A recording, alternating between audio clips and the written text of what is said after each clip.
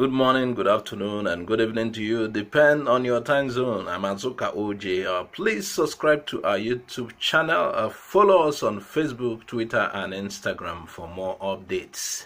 Today is the D-Day. IPOB has withdrawn their sit-at-home order.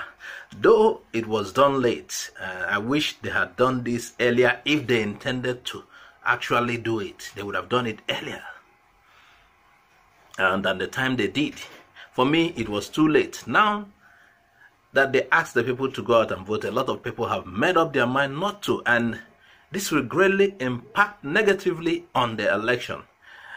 Possibly the wrong people might hijack Anambra, and this is what we have been avoiding. Of course, none of those politicians are really good, but we can manage the lesser of two evils, be two devils. We don't want someone who will sell our state to foreigners, just like Hope Uzodinma is doing in Imo State. We want the fairest of those candidates to win and help us keep the state till Biafra comes. We don't want things to get worse. Now on Anambra post, IG resigned, redeployed. Deputy Inspector General of Police, DIG, Joseph Ebunike, and Assistant Inspector General of Police, AIG, deployed to Anambra State for Saturday's election, have resigned from the assignment. Why, Guano? What went wrong? Why is this happening at this dire minute? Anyway, let's see how it happened. The two senior police officers have been redeployed by the Inspector General of Police, Baba Alkali, for no reasons. We've not had any reason for that action. IG of Police, this type of thing happened in River State too. We don't want it to. Anyway, the zonal police public relations officer, Princess Nkiruka, they said nobody resigned. She said only DIG Ebunike was sent to another important assignment. Why was he sent to another important assignment? Why was he redeployed then? Why these dire minutes? Well, I should describe as untrue the reports making round that another IIG also left, added that the media should shun fake news at all times. Meanwhile, a report from a source in Oka said they resigned based on alleged underground moves by some politicians to compromise them. And according to the source, they said they were being disturbed by some of the political parties to work for them, and some of these officers want their integrity intact, and they decided to leave the assignment. Really? So there is integrity in the police. Well, nice one. Well, I want to know that we are not the only people worried about this sudden redeployment in the police, especially during this election period. The Nigerian Civil Society Situation Room on November 6th governorship election in Anambra expressed worry over the same issue. And here is their reaction to the latest redeployment. They said, while addressing reporters in Oka, convener NLB said the state had had 6 commissioners of police in 6 months, wondering what could be responsible for the development. She said this state has been a bit notorious in terms of police redeployment. He said, I remember when we were on ground a month ago when we had a meeting with the security agencies. We just finished speaking with the CP who had been around less than 2 months, and around 8:30 p.m. he was removed before the close of the meeting. Could you imagine? He said there have been 6 CPs in Anambra, Commissioner of Police, in Anambra State in 6 months. Every month that is 1. What is going on? Is only the IG and IGP, AIG and IGP that can tell us why they are deploying and redeploying at this last minute. Well, that one on UNO. Please, the federal government of Nigeria must not impose or install anybody on we Anambralians or the Igbo people. They should allow the vote to properly count. On a normal day, we already know the 2 political parties Anambra people would pour out their votes to. Any attempt at installing anybody else is not welcomed. Well, Anambra election will dominate the news today, certainly. And according to a report, APC has written results in 10 local government of Anambra State, 10 local government area. This is 24 hours ahead of the Anambra governorship election. APC has written results in 10 local government areas of the state. It was said the Anambra state government has credible intelligence showing that the All Progressive Congress APC has already written results of 10 local government areas as regards to the gubernatorial election, which will take place today, November 6, 2021. And the results are those of, according to the report, the results are those of the Onitsha North, Onitsha South, Agwata, Orumba South, Orumba North, Idemili North, Idemili South, Obaru, Anambra East, and Anambra West. These are local government with high numbers of registered voters.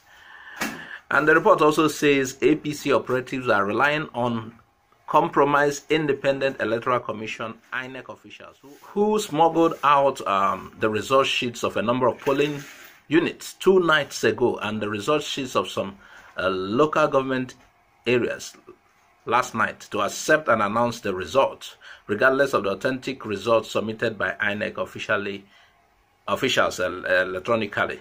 The plan to capitalize on the fact that Muhammad Buhari has yet to assent to the new electoral bill, which makes electronic voting mandatory to perpetrate the fraud. And the report went on to say a former Senate president from Southeast, a former state deputy governor who later became a governor, a senator from the Southwest, and a sitting state governor from the Southeast, I hope Uzodimma certainly, are deeply involved in the fraud to toy with the destiny of Anambra. And this public announcement, according to the report, is to alert the Anambra people, the INEC national leadership, the security agencies, the mass media, election observers, civil society organizations, and the international community of a grand plot the barefaced brigandage just cannot stand. This was signed by C. Don Adenoba, Commissioner for Information and Public Enlightenment. This is what we are afraid of. We don't want anybody, just anybody else to be imposed in Anambra. You know what that means. And when we are talking about IPOB saying they would abstain from voting, they will boycott the election, this is just my fear. Yes, of course, I wanted Biafra. But while we wait for Biafra to come, I want the best bargain for the Southeast. Yes, we want Biafra, but Biafra is on the way, is in the pipeline. But there are certain things that shouldn't go wrong. Anambra, naturally, we know the party Anambra will fall for. We know the party Anambra will fall for, naturally. And if we make mistakes, something could go wrong. And it will be a worst case for everyone in Anambra. And this is what we have been trying to oppose.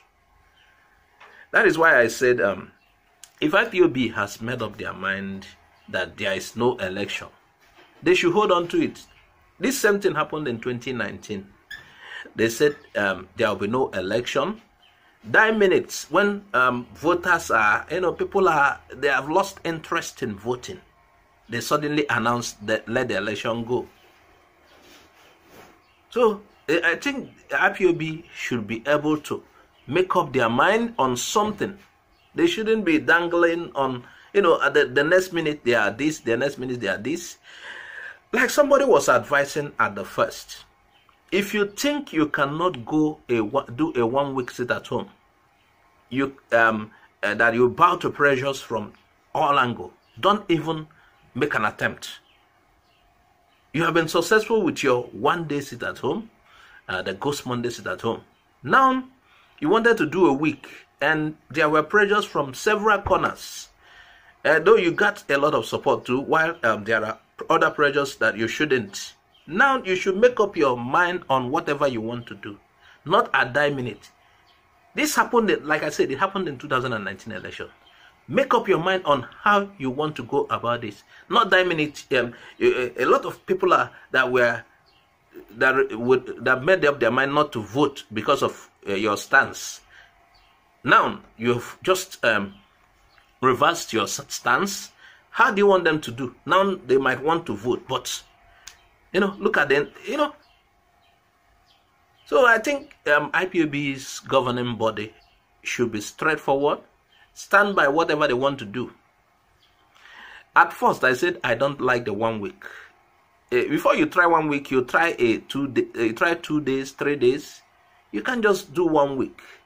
And somebody was advising that they shouldn't, you test the resolve of the people first. 1 day, even the fasting. You don't just wake up, for example, if you want to fast, you don't just wake up and say, I'll do 1 week. No, you would have been trying 1 day, 2 days, 3 days. Then everything has, you don't just, and while you are doing it, remember you said you are not planning to hurt Ndibo. So there's a way you cushion it so that the people you want to help will not be the people that you'll be hurting. Because as far as I know, a lot of politicians stockpile food, they have enough, they don't care about your lockdown. So that is it. Anyway, viewers, I will leave you to add your comment to this. What do you think about the stories we shared today? Add your comment, Amazuka OJ, and bye for now.